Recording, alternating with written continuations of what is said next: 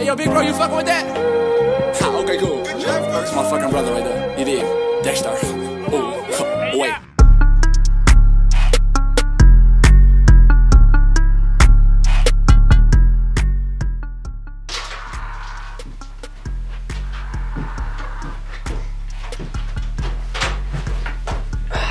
Where's the microphone? So, it's been snowing a lot today. It's Monday and it is a bit of that start of the week feeling. But I've kind of changed up my YouTube a little bit more and I want to make better content and spend more time on it and make sure that everything is amazing. I've been kind of thinking about it for a few days. I uploaded last Wednesday. I was going to upload on Sunday, but then I just thought it's not really working and I wanted to try something new. You can see the tripod behind me and I'm going to get rid of this setting here. So it's kind of out with the old and in with the new. And this is kind of what I want to achieve. I really like this background. It looks great and I've kind of fixed the settings on my camera to make my image sharper because it was kind of putting me off a little bit more. I thought it was to do with lighting. I've kind of fixed as much as I can. As you can see, I do have a window there, so the light does come straight through and hits this side of my face a lot more than this side, which I'm looking into the monitor and seeing, but that's what I kind of want to achieve. And I just don't think recently my content has been a true reflection of the talent and skills that I have. I know I can do a lot better content and I want to prove that, so I kind of want to make these videos a little bit more like a vlog slash sneaker slash streetwear everything,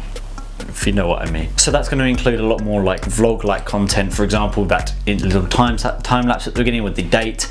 Every day that I record, I'm going to put the day that I recorded and the time lapse in there of something that's going on outside my window. Literally, my window overlooks the DLR, so most of the time it will be that. But I've looked and tried different types of time lapses today and seen different ways of doing it, so it'll be nice to try those out. So I'm going to get into the video because it's just a little bit easier and I guess it kind of brings it back to normal. But yeah, this is kind of like a revamped YouTube, a revamped channel. I'm going to focus more on what I can do rather than just pushing out videos as quickly as I can. So for today's video, I'm going to talk about my latest pickups and run through some things that I've recently managed to acquire. So at the weekend, actually today in fact, is my 2-year anniversary with my girlfriend and she got me a few gifts for this and I got a few gifts for her as well. But I'm going to run through the gifts that she got me because they literally are some of the things that I've been looking forward, like I'm wanting to get for a very, very long time. So the first item is this Damaged Goods Carhartt custom bag. So Damaged Goods does a lot of custom pieces, so he embroiders a lot of different things onto different clothing. So he did, for his first I think collection, he did a lot of rainbow pieces. So he took Nike sweatshirts, Nike caps, Nike polos and a couple of Carhartt pieces and did this rainbow pattern down the side of the bag. But as you can see, they are all hand stitched and they're really, really good quality. Obviously he's hand stitched them himself. I think he only did like 5 of them. So it's cool to have one of these.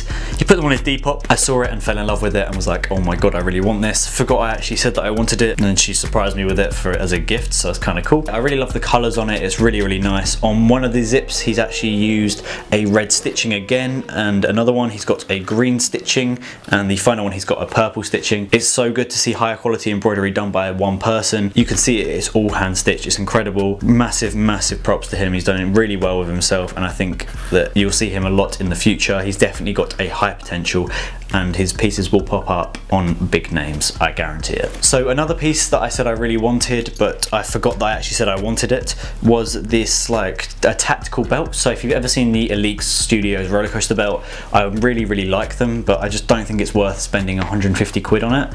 So my girlfriend got me this one, which is the Inu like tactical belt.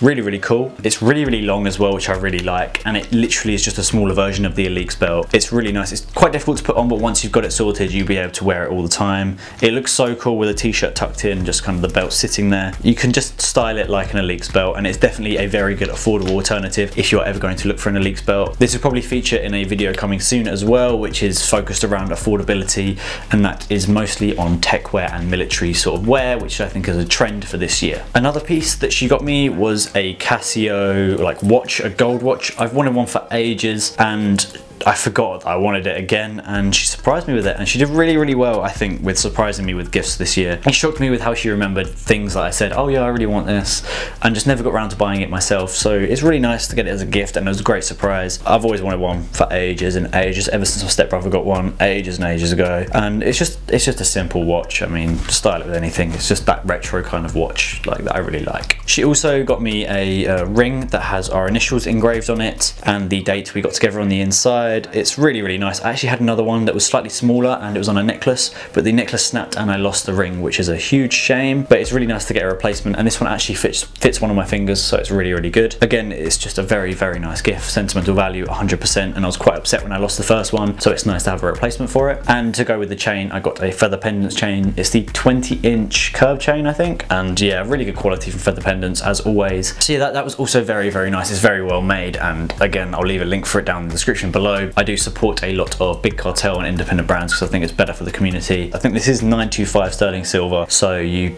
do get like very good quality for a very decent price. But anyway, that is all for my recent pickups. I've kind of tried something new with this whole setup, obviously bringing this back, but also trying something new with these sort of overhead shots at the products themselves. I want to try that a little bit more because it just looks really, really cool and it's really fun to edit with. I just want to experiment a little bit more with editing, and it'd be really nice to try that out. So yeah, expect better things, more content that's going to be a lot better, higher quality, because that's what I want to do. I don't want to rush things. So hit subscribe, leave a like, and comment down below if you have any of these things, if you like damaged goods, if you like the whole tactical belt, your opinions on the whole Alyx studio belts, just anything about this video, let me know down in the description below. Constructive criticism I love, so just let me know. Thank you for watching, and I'll see you in the next video, which will hopefully be on Sunday.